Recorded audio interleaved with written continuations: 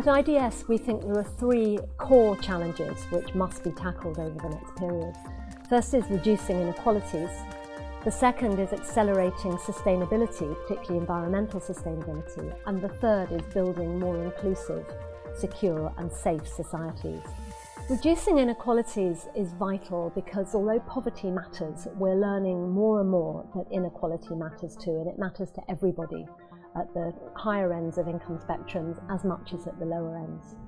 Gaps between the top 20% and the bottom 20% are growing in virtually every country around the world. Economic inequalities are also intersecting with other kinds of inequality, whether around knowledge, whether around social opportunity, or whether around political voice and the opportunity to influence decisions that affect people's lives. So our focus on accelerating sustainability derives from the growing urgency of environmental change challenges related to climate, but also to other things: biodiversity, land use change, declining water and forest resources. Over the next period, we want to make sure that development truly is sustainable development.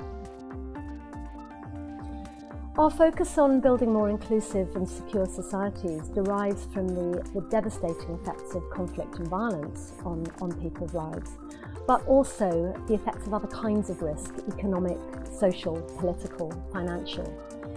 Feeling safe and secure is absolutely crucial if people are going to feel good about themselves and if we're to build societies that work for people.